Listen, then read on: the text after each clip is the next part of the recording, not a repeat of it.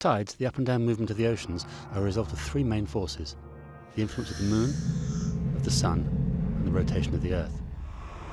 The Earth and the moon are mutually attracted by a gravitational pull. But inevitably the point on the Earth furthest from the moon is less drawn than the point closest to it.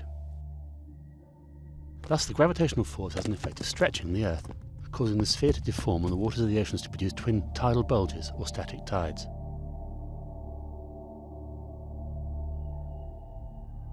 The effect of the sun is the same, but because of its considerably greater distance from the Earth, the influence is only half as great as that of the moon.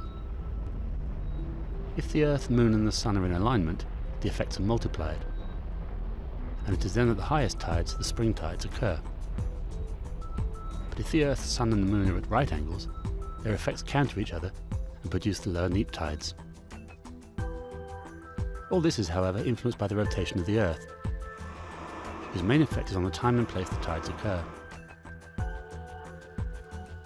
Thus, waves form on the ocean surface of varying heights. The currents, depth and the shape of the coastline will also determine the power of the waves, which helps to explain why tides are usually semi-diurnal, with 2 high waters and 2 low waters a day, while in some places there is just the one daily tidal cycle.